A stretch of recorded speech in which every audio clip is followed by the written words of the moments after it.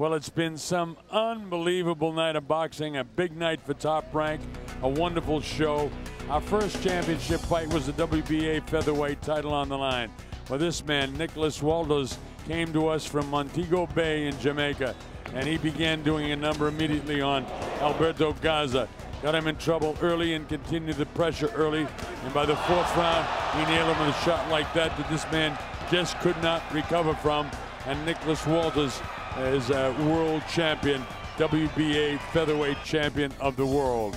And in our next fight, this man, Demetrius Andrade from Providence, Rhode Island, took on Vanis Martirosyan. And this was a war all the way, and it could have gone either way. Back and forth, the battle went. Everybody expected Vanis Martirosyan to cruise through this one, except the books in Las Vegas, who had a very close favorite in Demetrius Andrade. As it worked out, it would end up a split decision victory for Demetrius Andrade, but a terrific fight of the evening.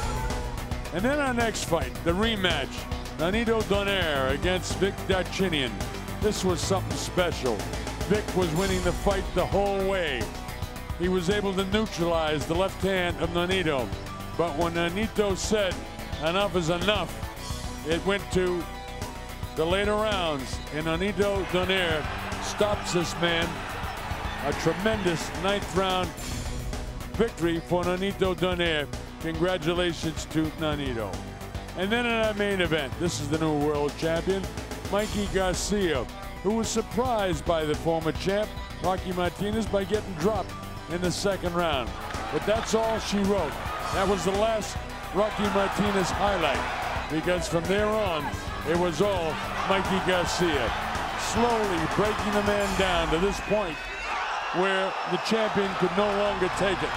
Garcia pummeled him from pillar to post, and it came late in the fight. It came by way of knockout in the 8th round. The guy was hurt to the body with a vicious liver shot, and there's the new champion of the world.